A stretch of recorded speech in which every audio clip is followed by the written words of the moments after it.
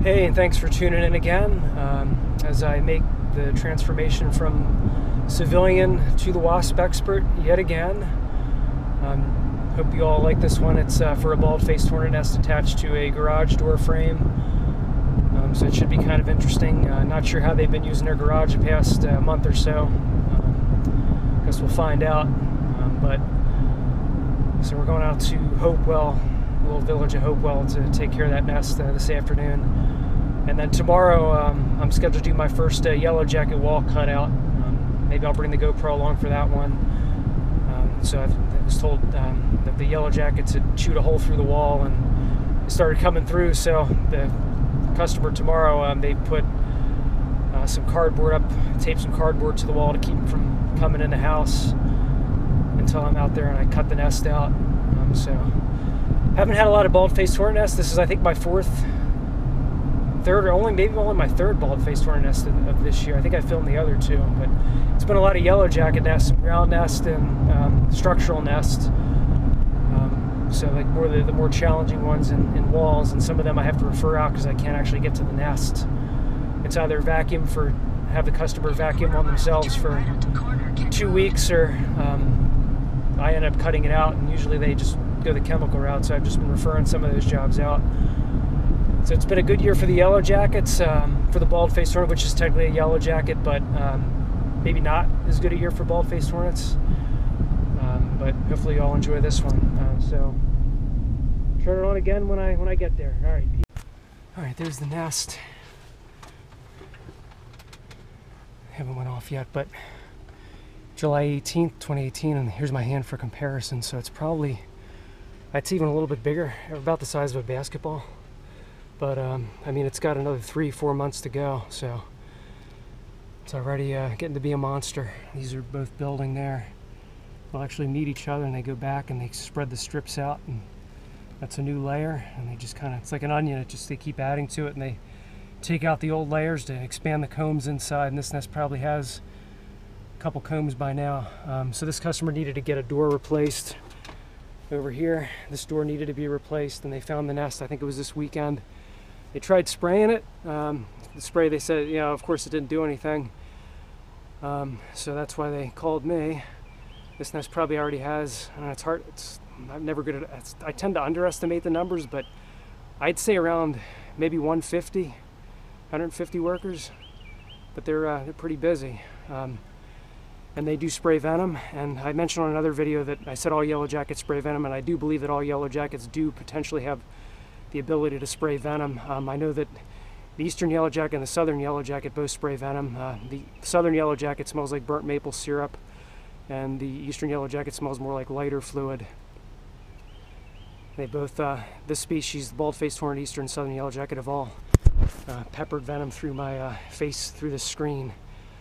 But it's just that bald-faced hornets are a lot bigger and stronger, so I think the behavior is more pronounced. So yes, I believe that most, if not all, yellow jackets do spray venom, and that's why I do have these glasses on, my ball cap, so the veil doesn't fall on my face when I'm looking up. So I take precautions. The only thing I don't have on is my respirator, but the only time I really use that is if I'm cutting open drywall or pulling back insulation, so I don't breathe in those fibers. So without further ado, we will get started. Just gonna vacuum up into soapy water, drown them, and remove the nest, and there's probably more nest out there in the woods.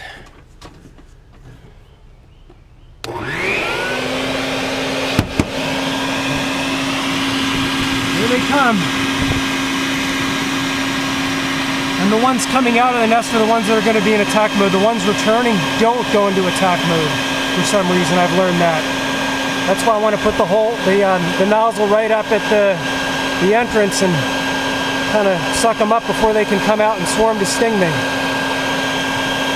I got one walking around on the camera. I only missed 2 so far that I could see. It could have been others, but that was it. So I try to do it as thorough as I can. That's why I always get suited, because, of course, if I wasn't suited, I would have a very swollen face, so to speak. I look like a fat dude. Have a nice plump face.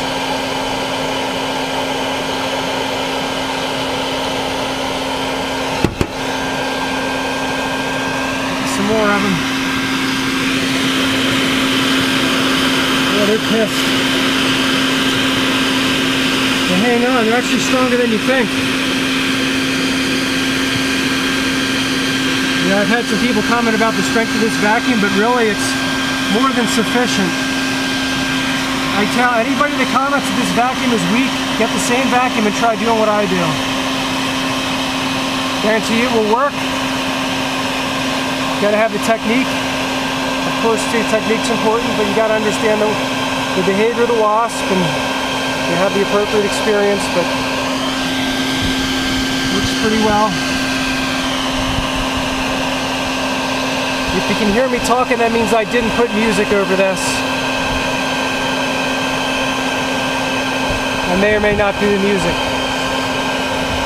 I guess I watch the video. When I do the music, I watch the video and see if it would be appropriate. I listen to what I say and then look at kind of how the video plays out. And if it allows, I put the music on.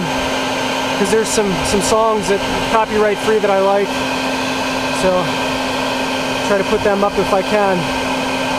I probably won't be able to do a bike ride today. It's already about probably 4:50, 10 minutes to 5. I got out here about 4:30. It took me about 15 minutes to get set up, 15, 20 minutes.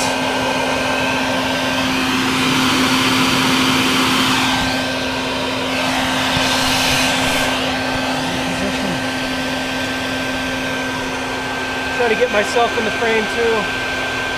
The wasp returning.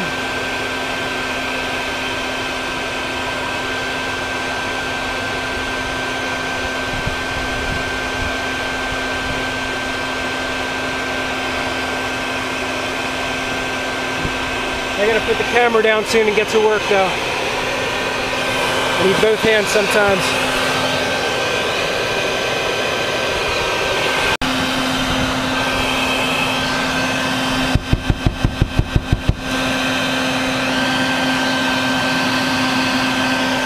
See, I guess they haven't opened this door in a while. They have a nice surprise if they did. I think they told me last time the door was open was in May. This was probably about the size of a golf ball, or maybe a little bit bigger than a golf ball back in May.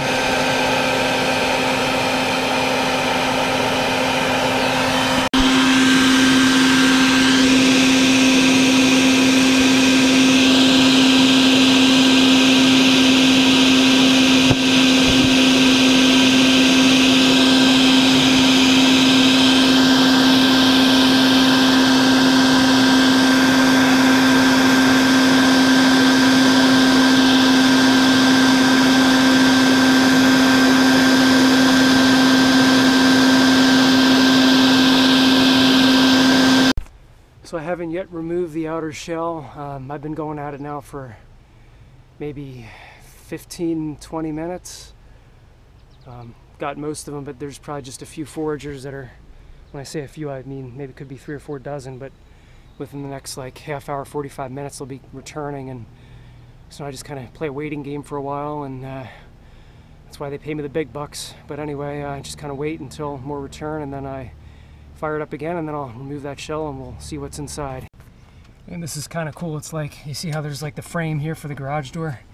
It's like it kind of like goes over in waves, the paper. This one and then that one, so it would just be, as the year goes on, they just get more and more and more and more. All right, so I removed the shell.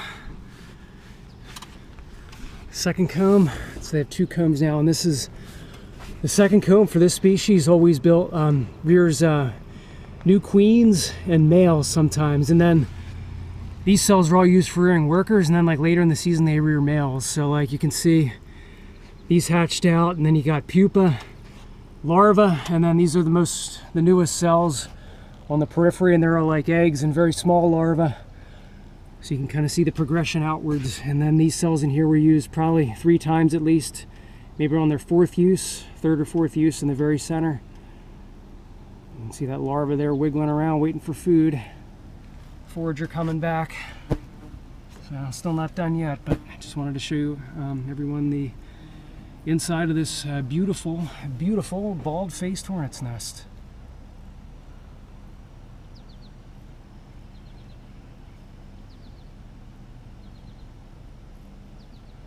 The queen's probably up on top of there hiding. That worker's not happy. She's attacking that lens. Don't blame her. Like I said, I do feel bad doing this, but help people out if they have nests in a problem spot. So kind of justified in this situation. Alright, there's the catch. And the nest.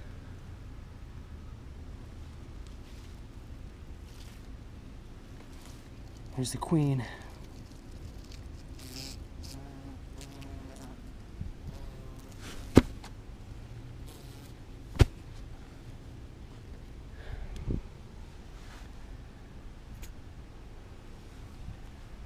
I said it was in a bad spot, but that's where the nest was. All right. Bye-bye.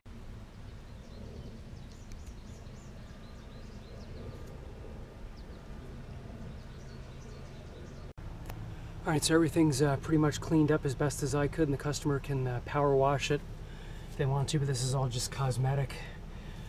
Won't really do any, not really an issue.